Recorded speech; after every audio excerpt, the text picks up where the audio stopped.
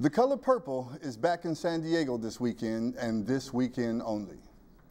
The musical first opened in 2005 and ran for 2 years on Broadway and 3 years on tour.